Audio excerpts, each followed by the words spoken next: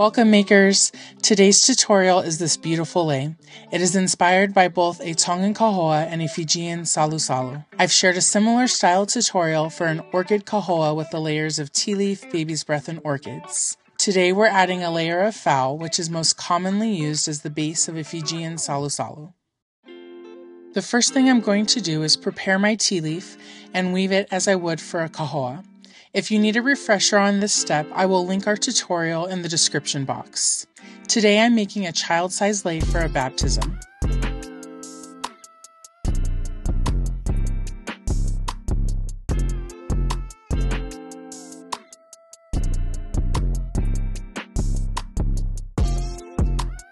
A few weeks ago, I shared a kie tutorial made out of phao, which is hibiscus bark.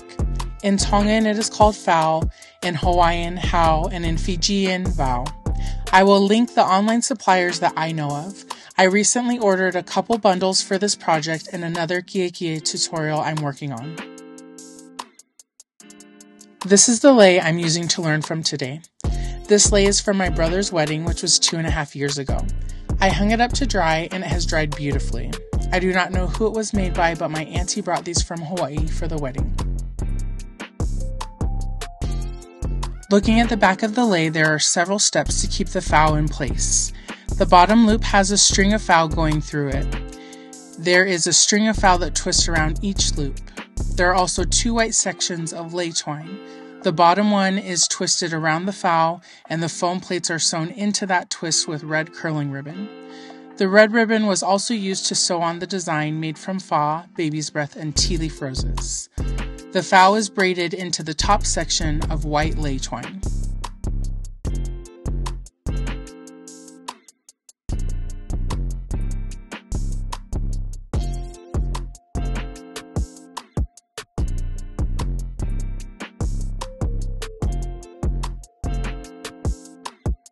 To create the phao layer, I will be using the same materials, white lei twine and phao. I have my new bundle as well as some other scraps that I will use as string.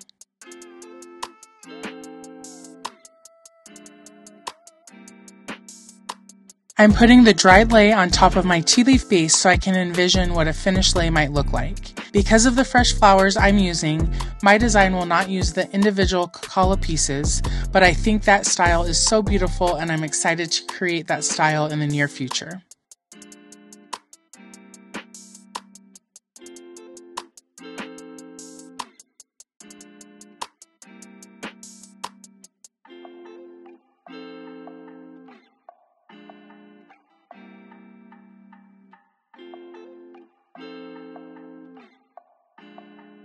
Here's what my bundle of phao looks like. I used ribbon to practice and also measure how long I need to cut my phao so I can make the best use of it.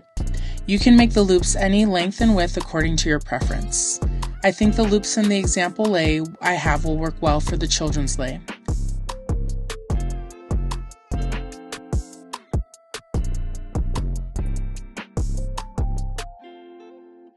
I'm cutting a piece of phao 11 inches long. For an adult lei, I would cut at least 12 inches, and I would also make the width of my loops a little bigger. You can cut the phao. It can also be easily torn into sections. I will use the skinnier pieces as my string.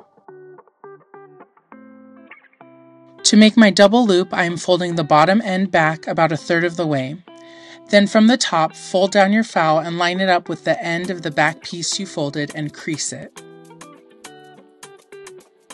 From there, make your top loop by folding the top piece back up. Both ends of your piece and the crease part in the center should line up. Next, take a piece of phao and tie those layers together with a double knot.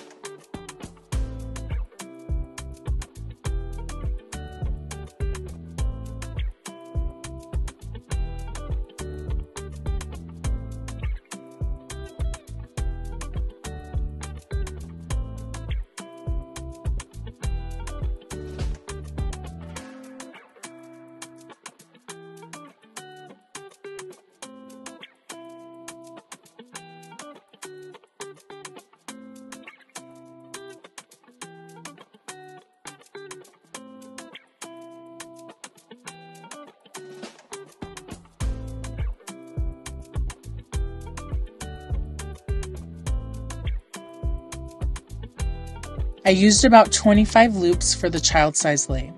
Now I'm going to braid them in following the method on the dried lei I have. I'm also braiding in both ends from the piece of foul used to tie the layers together. This is really what I'm counting on to keep my foul loops in place, because even if you braid it tightly, they can still be pulled out. The pattern that I'm following is inserting a foul loop and braiding a few times, then bringing the extra ends from the previous loop and braiding those in as well, and repeating the process for your desired length.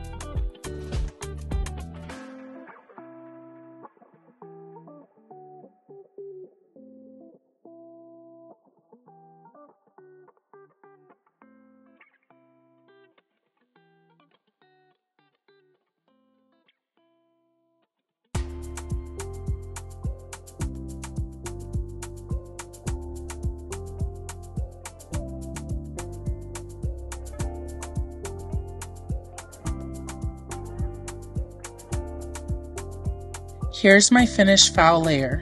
I'm trimming away any extra pieces of foul that are sticking out.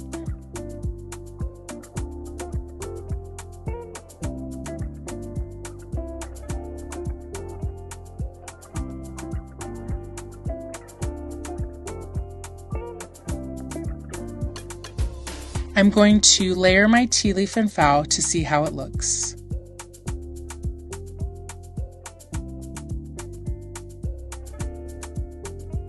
On one side, I'm going to combine the end of my tea leaf base and foul layer by tying them in a knot.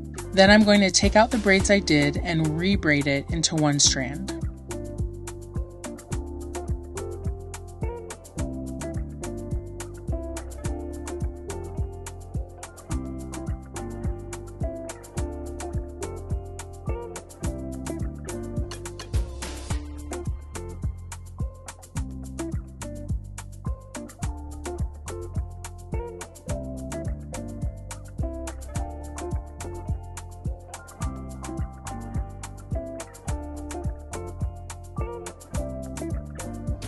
I did decide to trim the tea leaf a little bit. If this was an adult size lei, I would have left it, but I didn't want the lei to look too big on the child. Here's our lei so far, and I think it looks great.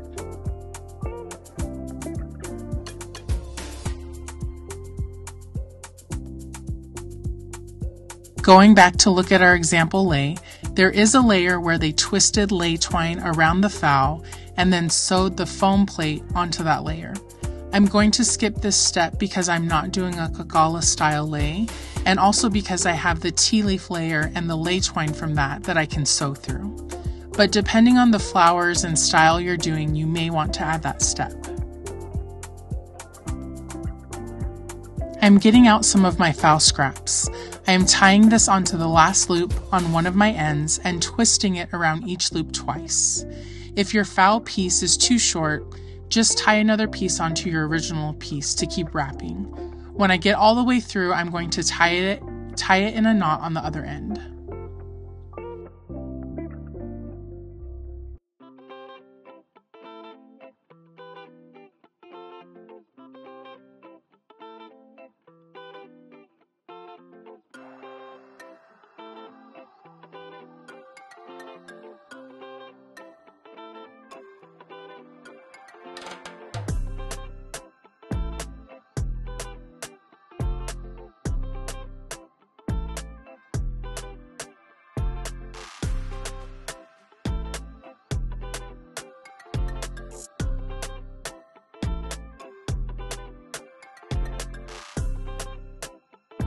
Next, I'm taking a piece of foul through each bottom loop.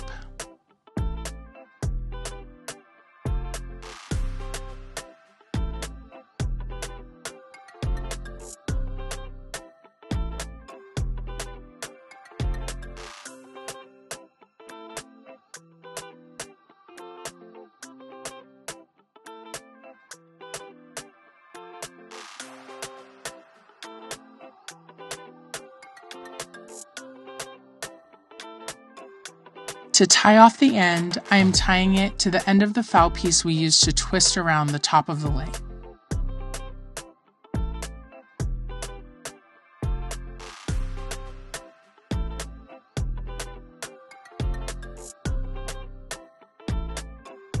The 2 layers need to be attached, and your method may vary depending on your top layer.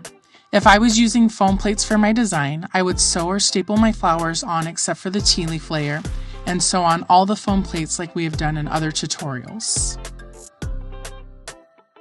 The flowers that I'm using today are Baby's Breath and White Orchids. I'm actually going to sew them using the method we used in our Carnation Kahoa. So I'm taking sections of Baby's Breath and sewing through my tea leaf layer and the lei twine of my tea leaf layer. I fold down the stem and sew it down as well.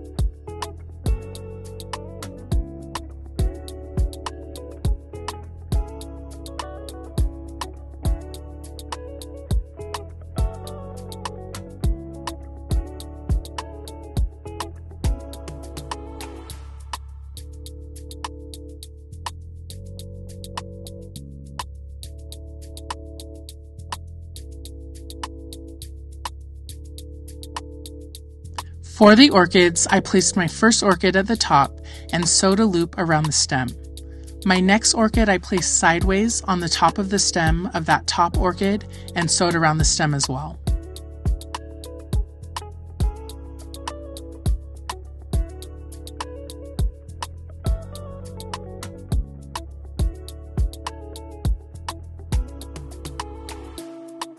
Here is our finished lei. Make sure you're subscribed to our channel and let us know what you'd like to see next.